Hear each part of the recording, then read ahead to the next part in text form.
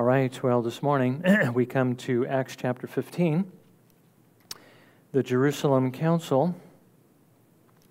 And what I'd like to do is read the text. I'm not really going to make reference to it again in the passage, just to save time, because it is a rather lengthy passage. But let's begin by reading the text, chapter 15, beginning in verse 1. Some men came down from Judea and began teaching the brethren, unless you were circumcised according to the custom of Moses, you cannot be saved.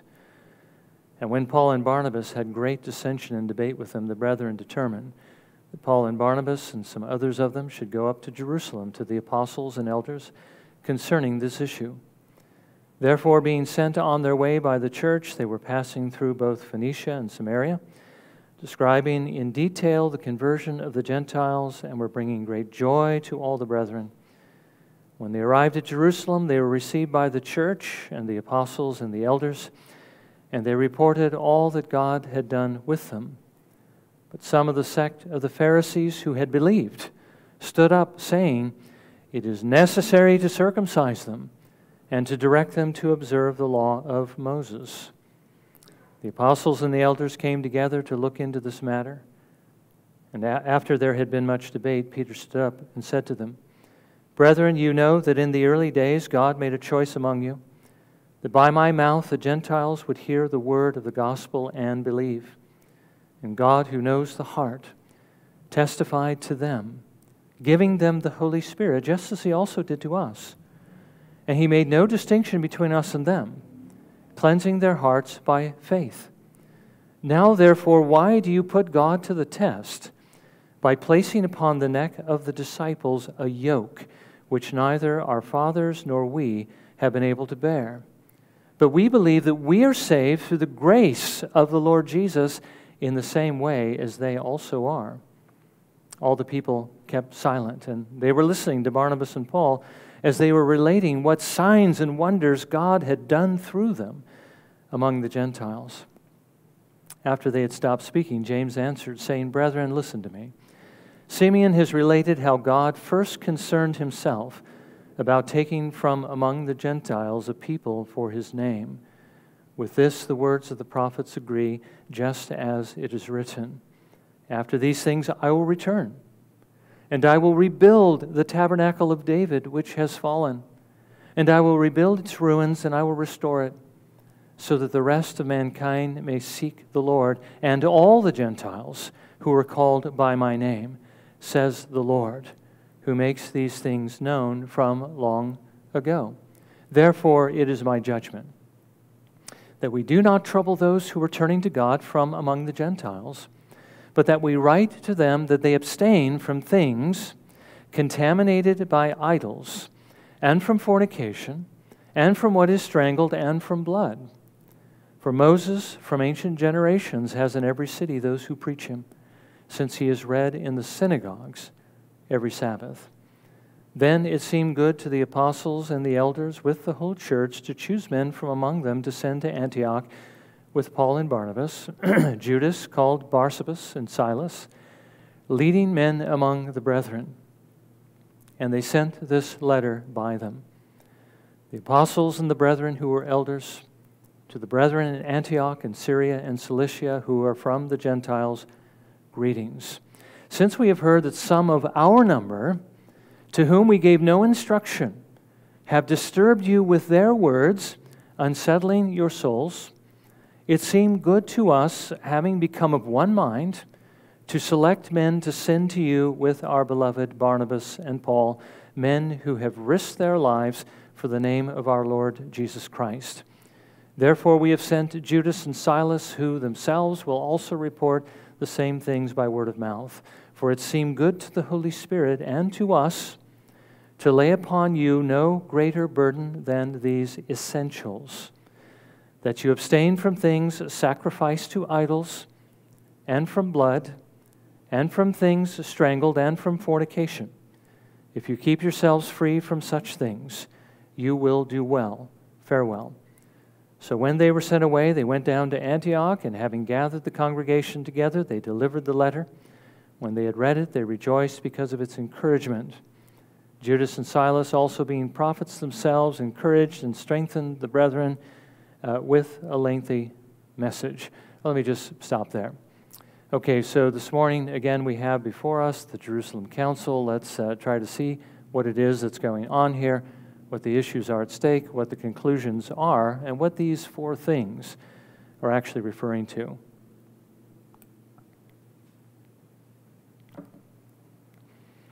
Well, last time, as you know, we saw the end of the first missionary journey and how Paul and Barnabas returned to Antioch and told the brethren there about all that the Lord had done through them and how he graciously was bringing the Gentiles into his kingdom. Basically pointing out that the gospel, which had already reached Judea and Samaria, was now going out to the ends of the earth and reaching the nations, as the Lord said it would. But of course, as the Gentiles became a part of the church, the Jewish believers began to have questions about what this means and how things were done before and how they should be done now. Now, some of these issues that we struggle with of understanding the relationship between the Old Covenant and the New Covenant, we still struggle with those questions today. It shouldn't surprise us that they were struggling with them then. Like what's changed now that we've moved from the Old Covenant into the New? What is different and what remains the same? A lot of different views have been presented in the church. Some think that it means the Old Testament is obsolete, that we should really tear it from our Bibles and use exclusively the New Testament. As a matter of fact, I think the college that I went to may have fallen into that category. Others believe we should use the Old Testament only to illustrate the New. And I think that again goes with the first view of the Old Testament really doesn't have any relevance beyond illustrating certain things, and maybe we can use it to show how the Lord prophesied and predicted that these things were going to take place, and that adds more authority to the New Testament. But still others, such as ourselves, see that the Old Testament was the Bible, and is the Bible, right, that the apostles used during their ministry, that Jesus used to prove their doctrine and to teach and equip the saints. And it's still God's Word today, though we understand certain parts of it have been fulfilled and that we no longer need to keep certain parts of it, such as the ceremonial law, which is what we're going to see. But there's still a great deal of it that does apply to us. So again, we need to understand that. Well, again, the point is that as this transition is taking place, there's a lot of questions that are being raised. This morning, we see the church wrestling with perhaps the most important question. Maybe not perhaps, it is the most important question. And it's this: is it enough for the Gentiles simply to trust Jesus to be saved? The same thing could be asked of the Jews. Or do they first need to become Jews, to be circumcised, and to keep the ceremonial law in the same way the Gentiles in the Old Covenant were converted to Judaism? Let's remember that we have a lot of history here, a lot of track record, up to this point. Anyone who joined themselves, any Gentile, anyone from outside of the Jewish covenant community that joined themselves to the Lord, had to be circumcised and had to observe this law. Corresponding question that we might ask ourselves today is we often find ourselves, as I mentioned before in the service, in our weaker moments, asking the same kind of question. Is there something more that I need beyond faith in the Lord Jesus Christ? Do I need to be baptized? Is that a part of my salvation? Can I not be saved without it? Do I need to be good enough before the Lord will accept me? Well, we need to understand that what the council is dealing with this morning is the gospel itself. Just how are we justified and reconciled to God? Is it by grace through faith alone, received as a gift from God? Or is it by God's grace, but we must add works of our own. Well, Luke tells us in our passage that some men from the Jerusalem church went down to Antioch. Now, again, Antioch being actually pretty far north from Jerusalem, we wouldn't characterize it as going down, we would call it going up. But remember that to the Jewish mind, Jerusalem being built on a hill, everything is down from Jerusalem, wherever you travel. So they went down to the Antioch church, and we've seen from a later part of this text exactly who these people are. They weren't just random Jews from Judea. These were believing Jews, perhaps even Pharisees, that were a part of the Jerusalem church. Some of our number, they said, who have come and have taught you disturbing things. Well, these were teaching the new Gentile converts that they needed something more than Jesus. They also had to be circumcised, and I want you to notice circumcised in order to be saved. And again, I think what's in mind here is that they had to become Jews, like the rest of the Jews, join the old covenant community before they could be saved by the Jewish Messiah. Now, we need to understand, I think, first of all, in untangling this, that there is nothing wrong with circumcision or even being circumcised. Remember, Paul had Timothy circumcised because his father was a Jew. His mother was a Jew. His father was a Greek. And Paul wanted to make sure that as he took Timothy with him, that Timothy wouldn't stumble others. So he had Timothy circumcised. As a matter of fact, today in our own culture, I looked it up, the vast majority of male children within the first week after birth are also circumcised. Not for any religious reason, of course, but just simply circumcised. There's nothing wrong with that. The problem here is when you add circumcision to the work that Jesus did for our justification. When you look to circumcision as something that is necessary, meritorious perhaps, in order to be accepted by God. Now, as this idea develops, we've already read what Paul had to say about this later in Galatians chapter 5. He said to receive circumcision as a condition of salvation is to fall from grace and to be cut off from Christ. Cut off. This work, or any work that we might add, destroys the principle of grace. Remember, grace by definition is free.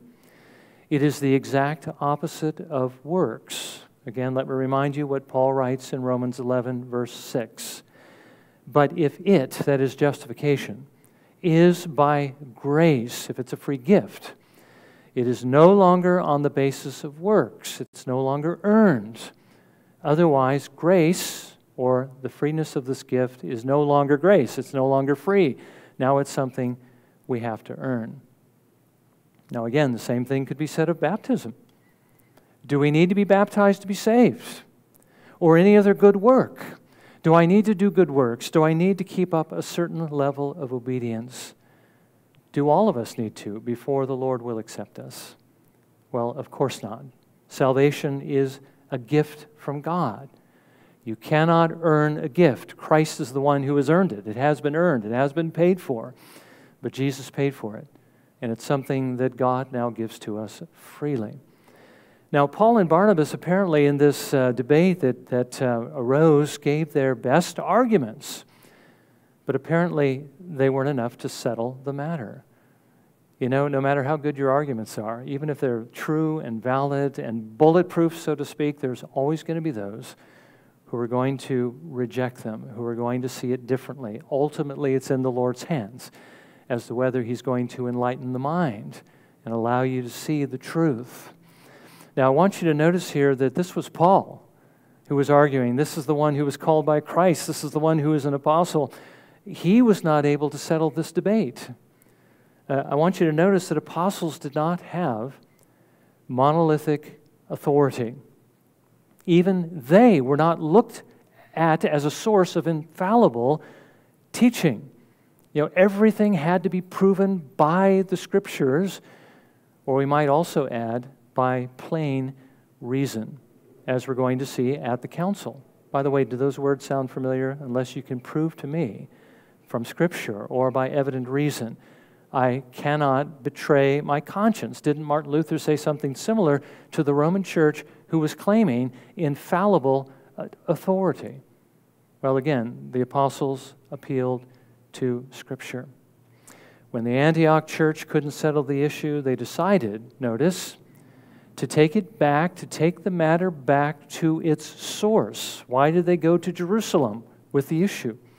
Well, it's because that's where the problem originated. That's at least one of the reasons. So they sent Paul and Barnabas, along with some of the brothers, to the apostles and the elders at Jerusalem. The other reason, of course, is that the church in Jerusalem was at that time the central authority for the entire church. This is where the apostles were headquartered. The Lord allowed this structure to stay together seemingly until the destruction of Jerusalem in 70 AD, though some were martyred perhaps in the interim, because he wanted this central authority to hold the entire church together until the Scriptures were complete and the church was established. After that, there has really not been any other central authority outside of the Scriptures themselves. Now, on their way, they visited other churches, telling them what the Lord had done among the Gentiles.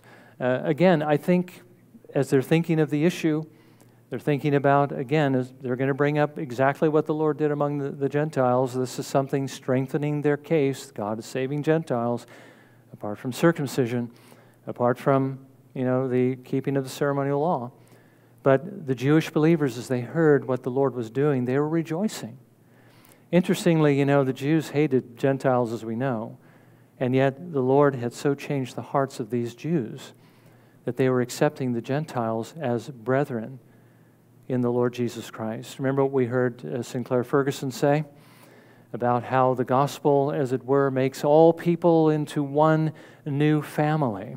There's no longer Jew and Gentile, and there's no longer, as it were, your family and my family, but rather we're all one family in the Lord Jesus Christ. And as family members, when one member of the family suffers, we all suffer, the Bible says. And when one rejoices, we all rejoice. And so as these Gentiles are coming into the church, again, who were formerly considered to be the worst among all mankind, they're now rejoicing that these are their brothers and sisters in the Lord. The gospel unifies. It brings us all into one household, the household of God. Well, when they arrived in Jerusalem, they also shared these things with the apostles and the elders, what the Lord had done, that they might know what God was doing among the Gentiles, but also, again, to build their case. I mean, think about what's on their minds as they come here. Think about their purpose for coming.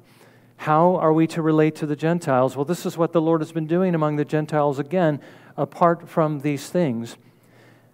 But there's maybe another reason why they said that. It may have been to provoke the response that we see happen next. It immediately brings the matter to a head. Some of the Pharisees who believed began to argue that these Jewish believers not only needed to be circumcised, but they also needed to obey the Mosaic law. Now again, I believe they're referring to the ceremonial law there. There's no question that they must obey the moral law. That's not really a questionable thing. Remember, the blessing of the new covenant is having the law of God, the moral commandments written upon our hearts.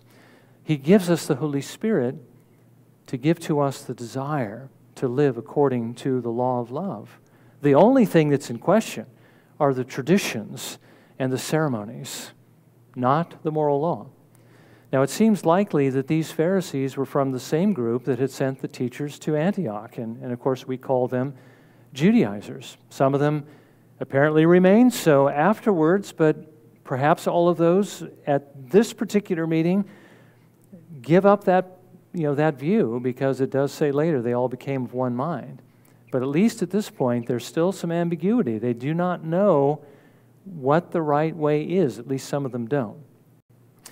Well, now that the issue was on the table, what the gospel actually says, the apostles and elders knew it needed to be settled because the future of the church was at stake. So they came together not only to look into God's Word, again, unless it can be proven by Scripture, but also by the evidence, by reason, evident reason. And that is what he had been doing among the Gentiles apart from circumcision and apart from the ceremonial law. After they had debated for the matter for some time, and again, I want you to notice there's a debate going on, even though we have this centralization of power, even though we have several apostles who are here, there's still a debate, and the debate has to do with what do the Scriptures say. They had to argue and prove their points from the Word, and again, from the evidence that the Lord had given. Well, Peter, first of all, presents a very convincing argument, and this is evidence or evident reason. He says, and I'll just paraphrase, remember a short time ago when the Lord gave me that vision about the sheet and the unclean animals and how he told me to rise and slay and eat? And then afterwards, how he sent me to Cornelius' house and how I preached the gospel to them and how the Lord granted them his mercy and they believed. And how he showed that he had accepted them, he gave them his Holy Spirit. Remember that these men were not Jews. These men were Gentiles. These men were God-fearers, but they were not circumcised. That's what it means to be a God-fearer. You adopt the God of Israel, you accept his ways, you worship him according to his will. But you hate circumcision and you refuse to be circumcised. So these men were saved, even though they were not circumcised, and yet God accepted them when they believed. Now, if that's the case, why would he now add these requirements? Especially something so burdensome as the ceremonial law, which he says neither our fathers nor we have been able to bear. Okay, again, I'll submit to you that Peter must have been speaking here about the ceremonial law. That was the burden, to keep up that whole system of sacrifices, and you can imagine how much work that was. But let's add to that the fact that John tells us very plainly in 1 John 5 that the moral law is not a burden to the believer. And the reason why it isn't is because in the new birth, again, with the Spirit of God working within us, he gives us the desire to keep that law. By giving us the desire to love God and to love our neighbor. And when you do something you want to do, that is never a burden. So this is the ceremonial law. Now, Peter further points out that the Jews themselves were also saved in the same way, by God's grace, received by faith and not by works. So here we have argument one. Peter says, these Gentiles and even yourselves were saved apart from these things. Secondly, Paul and Barnabas step up to the plate and they add their testimony. They reminded the assembly how the Lord was working through them, how he had done many signs and wonders among the Gentiles, and how many of them had believed and been saved, again, without circumcision, without the ceremonial law. And then finally, James, the Lord's brother. Clearly, the early leader of the Jerusalem church points to the former testimony, and by the way, it's a little bit confusing here because he says Simeon has just pointed out to us, and it's like, well, who's Simeon? Well, Simeon is Peter. It's another form of the word Simon, Simon Peter, and that is Peter's name, Simon. And he was called Peter by Christ. He pointed to Peter's testimony, and he said that this is exactly what God said he was going to do in the Old Testament prophets, that he was going to return. That is, he was going to come to Israel again in his mercy. He was going to rebuild the tabernacle of David that had fallen, which means he was going to restore the Davidic line to the kingship. And he did that when he raised up Jesus Christ. And the reason he was going to do this was so that the rest of mankind may seek the Lord. All the Gentiles who were called by his name, his elect, his chosen ones, the ones that Jesus referred to in John chapter 10 as the sheep who are not of this fold, who must be brought into that fold, or those who are of the faith of Abraham, who are uncircumcised. So James' conclusion was this, that they not trouble the Gentiles who were turning to the Lord by placing this burden on their shoulders, but rather encourage them not to do 4 things, because these 4 things would offend the Jews who lived around them. Okay, the Jews around them, he says, Moses is preached in every city, every Sabbath. And what he meant by that is the Jews are being indoctrinated with Mosaic teaching every week, and they're going to be very sensitive to these issues. So these are 4 things we do not want you to do. So what are these 4 things? The first is that they not eat foods sacrificed to idols. Secondly, that they abstain from fornication. Thirdly, that they not eat what is strangled or blood. Now, what does James mean by these things? Well, I think 3 of them are fairly clear. Okay, the first one, by the way, I think we should most likely argue that all the things that he has in view here are matters of Christian liberty in the New Covenant. Now, I realize that sounds strange with regard to fornication.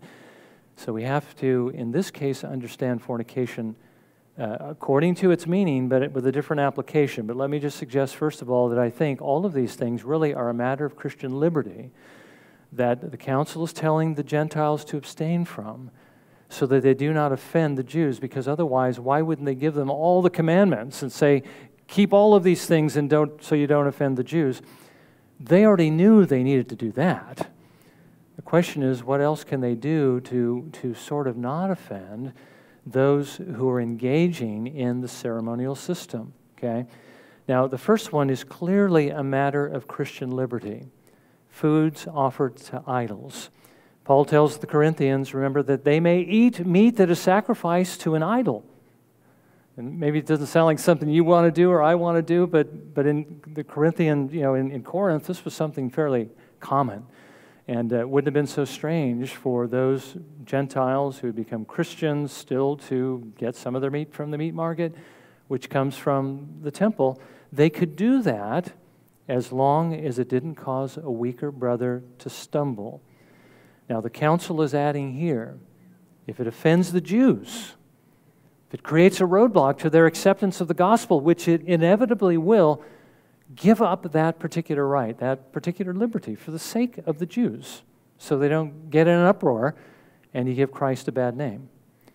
Now, the third and the fourth obviously also have to do with the ceremonial law, which in the New Covenant becomes a matter of Christian liberty, although that may be a question we have yet in our minds, but hopefully that'll be cleared up.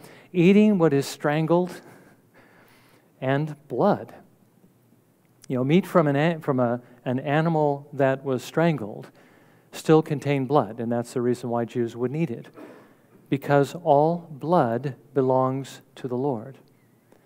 Now, is this something that we have to observe now that we are no longer under the Mosaic dietary restrictions? Well, let me give you a quotation from someone we all love and respect that I think will perhaps help to clear it up. Sinclair Ferguson. Sinclair Ferguson writes this from his own experience in addressing this very issue of the Mosaic dietary law and how it applies to blood in particular. He said, "It was years ago now, but I still remember the discussion. I was making my way out of our church building sometime after the morning service had ended and was surprised to find a small group of people still engaged in vigorous conversation. One of them turned and said to me, 'Can Christians eat black pudding?' To the uninitiated in the mysteries of Scottish high-class cuisine, it should perhaps be said that black pudding is not haggis. It is a sausage made of blood and suet, sometimes with flour or meal. It seems a trivial question. Why the vigorous debate? Because, of course, of the Old Testament's regulations about eating blood. Although, as far as I am aware, no theological dictionary contains an entry under B for the black pudding controversy, this unusual discussion raised some most basic hermeneutical and theological issues. How is the Old Testament related to the New? How is the law of Moses related to the gospel of Jesus Christ? How should a Christian exercise freedom in Christ? The Council of Jerusalem, described in Acts 15, sought to answer such practical questions faced by the early Christians. as they wrestled with how to enjoy freedom from the Mosaic administration without becoming stumbling blocks to Jewish people. Well, what was the answer? Dr. Ferguson goes on to say this, since we don't have time to read the entire article. He says, "We are free in Christ from the Mosaic dietary laws. Christ has pronounced all food clean. We may eat black pudding, after all. Not that you'd want to eat it, but you have the liberty to eat it." Now, remember when Jesus said in Mark 7, it's not what goes into the mouth that defiles the man, but what comes out of his mouth, because what goes into his mouth goes into his stomach and is eliminated. What comes out of his mouth comes from his heart. But then there's that parenthetical statement, "Thus he declared all foods clean." And I think we have the same kind of thing going on when the sheet is lowered and the Lord says, "Rise, Peter, slay and eat." These Mosaic dietary laws were meant to keep the Israelites separate from other people. And now that the middle wall of partition was being broken down and he was bringing the people together into one new man, these requirements were no longer necessary. So this is the conclusion that Ferguson comes to with regard to what James is saying. You do not need to exercise your liberty in order to enjoy it. Indeed, Paul elsewhere asks some very penetrating questions of those who insist on exercising their liberty, whatever the circumstances. Does this really build up others? Is this really liberating you? Or has it actually begun to enslave you? Basically, if you can't give it up for the sake of somebody's eternal well-being, then hasn't that liberty actually become something that has you in bondage? You're no longer in liberty. Now you're bound to that particular thing, whatever it may be. The council was saying that the council was saying that we should be willing to give up certain freedoms that we might not offend others in the hope of bringing them to the Savior, whether it's a Jew, in which case we have to observe certain things, or other people, whatever their scruples may happen to be. Paul says, "I become all things to all men, that I may win some to Christ." But now we still have one more requirement, don't we? What about that second one? That they abstain from fornication. Now, I think our first inclination, as it is generally by the church, is to understand this is a moral issue, an application of the seventh commandment, that they keep themselves from sexual relationships outside of marriage. That's at least one application of the word fornication. Another is adultery. Another would be bestiality, sodomy.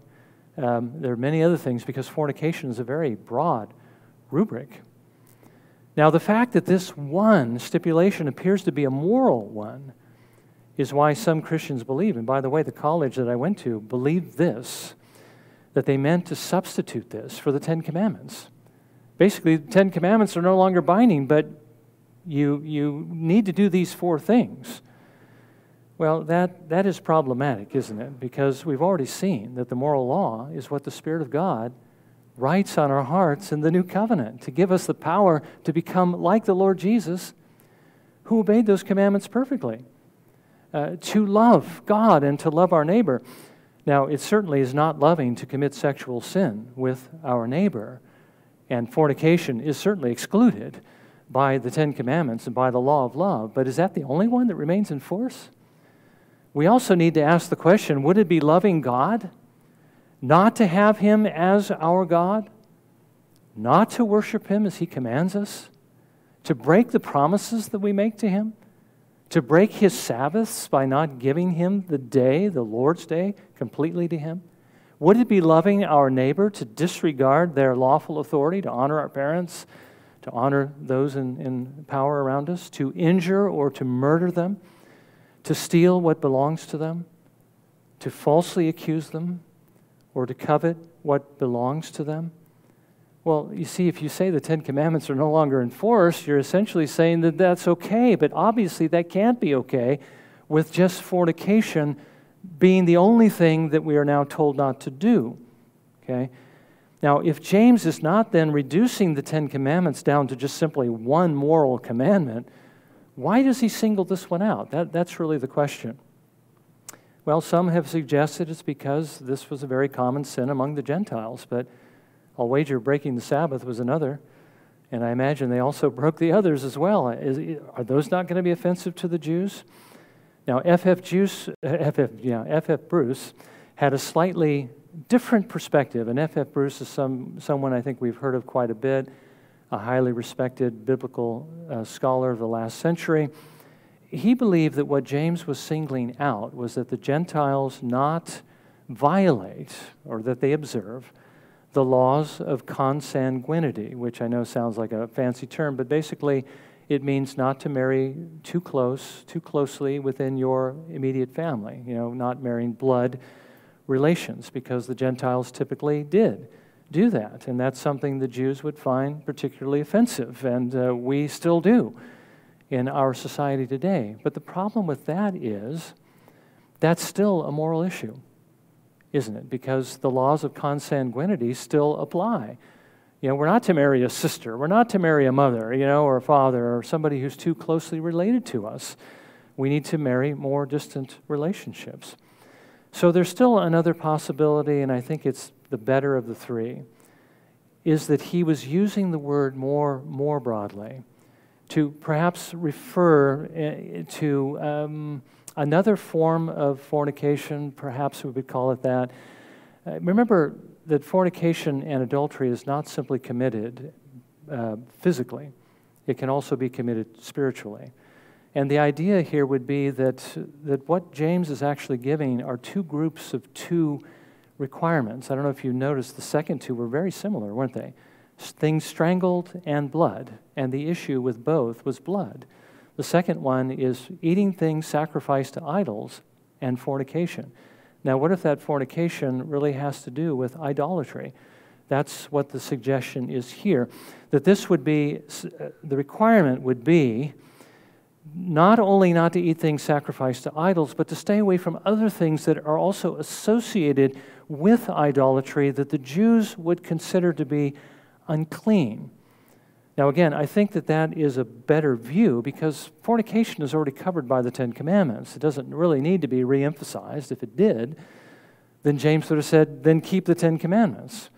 So he's singling this out, and this would also make it, I think, if we understood it more clearly, a non-moral issue like the others and a matter of Christian liberty that they were able to give up for the sake of others. So I'm suggesting that I think that it needs to fall in that ballpark somehow, realizing at the same time, I am in no way saying, nor is James, that fornication is not an issue, okay? It is something forbidden, and we need to stay away from it. But as far as what it means in this context, it's probably relating to idolatry. Now, the council agreed with James' conclusion. They composed a letter to that effect. They sent it out through Judas and Silas, along with Paul and Barnabas, to Antioch, so that all the churches that had been affected would be able to see it. And it was read and explained. Now, those who heard it rejoiced because of its encouragements. These people were coming, again, these Judaizers, and were trying to lay this huge burden on them. And now this burden has been lifted. All I have to do is trust in Jesus and serve Him. Not that that's going to be an easy thing, serving the Lord, but I don't have to keep grinding through this system. Can you imagine if we had to keep up the ceremonial system? It would probably take up most of our time, and we wouldn't be able to do what the Lord is calling us to do. So they rejoiced, and we should rejoice as well. We don't have to bring sacrificial animals to the church. All we have to do is trust in the work of Christ. The council restated the truth of the gospel. Jesus has done it all. We only need to trust Him.